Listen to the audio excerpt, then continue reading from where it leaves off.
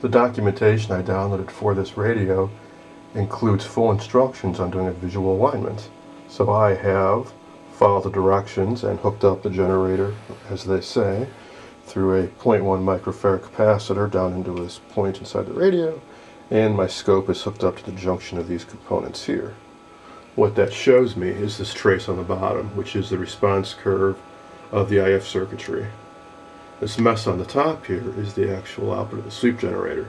So it's going from about 400 kilohertz on this side to 500 kilohertz here, and at 455 I've got this peak. So what I need to do for the alignment is to use this alignment tool, which is a piece of plastic shaved down like a flat-bladed screwdriver, to adjust the slugs. You don't want to use metal for this because the metal will actually affect the characteristics of the tuning circuitry. So switch hands here. Keep an eye on the scope and insert this tool into the bottom of the coils there. So there's a hole there. This will go right in there. And now I need to adjust it to get the highest peak I can. So obviously that's going the wrong way. So I go, it'll peak and then it'll start dropping again. So there it's dropping. So I need to go back a little bit. Right about there. And now I'll do the same for the other 3 slugs, and then finally I'll do that trimmer on the antenna. I just finished tweaking the second AM/IF transformer, and it was off a bit. I was able to increase the amplitude of the response by about 30%. What that means is I'll be able to pull in faint distant stations even better now. That leaves one adjustment, which is the trimmer capacitor on the loop antenna itself. To do that, I have some instructions here. It says the signal should be inductively coupled to the loop antenna by connecting a 4-turn 6-inch diameter loop of bell wire to the signal generator terminals.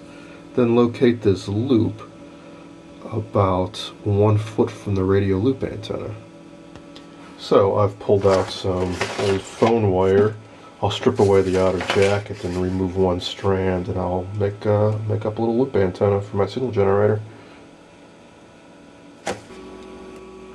Okay, here's my little antenna made with this red-orange wire going to my signal generator. I've got the internal modulation turned on so we can hear the 400 hertz tone coming out of the radio. You can see when I tune this in. So basically I'm acting as my own little local AM transmitter here, and the radio's picking it up. And you can see how directional this is. Right now the 2 loops are running parallel to each other, but if I put this at a right turn, the signal disappears. So you want to have it like this, so it's more or less parallel to this loop antenna, which is also like that. Now, what you're supposed to do is sweep it, not AM modulate it, and in effect FM modulate it. And what that is, it gives me this trace on my scope here, and now I'm supposed to adjust that trimmer capacitor for maximum amplitude. Okay, I finally got my tool so I can adjust the capacitor, and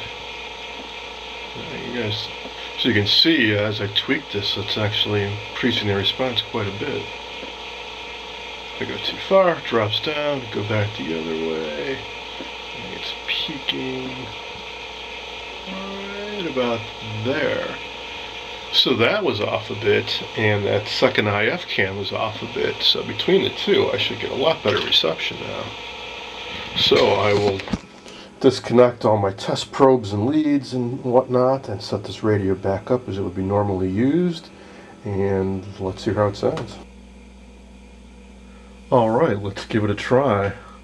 I'm familiar with the strong stations around here, like AM 720 and AM 780. But what I'm curious to hear now is, can I find any stations in between for more distant and faint transmitters?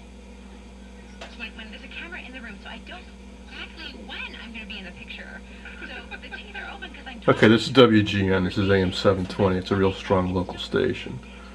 And just to the right of that, sometimes I can pick up a station out of Toronto. AM 740.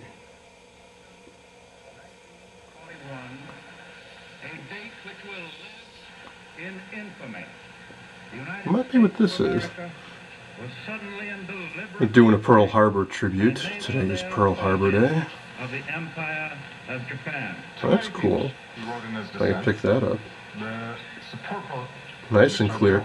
Also, sometimes WGN, because it's so strong, it bleeds over, but well, I'm not hearing any bleed over from GN at all. Very cool.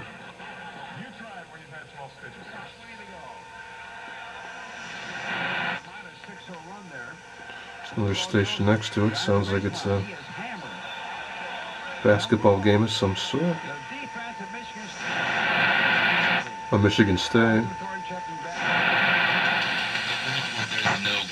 Okay, that probably AM 780 come blasting through really loud.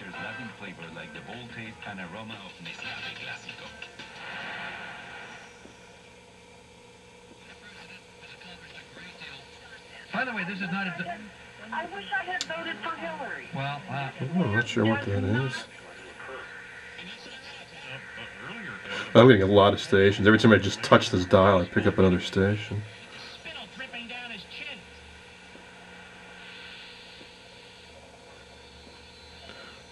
And that's the value of going through and doing an alignment. Something in French, maybe out of Montreal.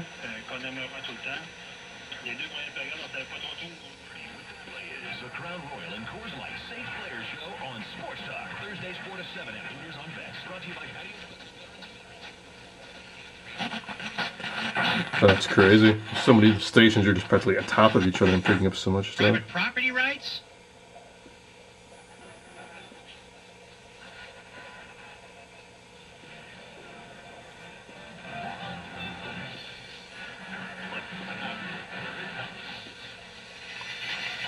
And I imagine if I hooked up an external antenna, I would pick up even more.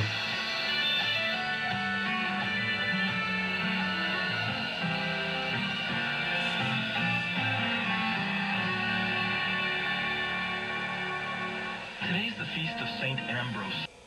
So that's a brief overview of how you can align an AM radio using a swept RF generator like this device. If you don't have one, you can also use a non-swept RF generator like this Heathkit IG102. Covers the same bands, has the same internal AM modulators, you can hear those nice tones, but it will not sweep, which means you cannot look on a scope and see that blip. You have to use a VTVM like this and just watch the needle deflection and go for the highest meter reading. If you're interested in seeing how you would do that, let me know and I'll record another video in this series. Otherwise, I hope you enjoyed this, and I think I will do one on aligning the FM portion of this radio next.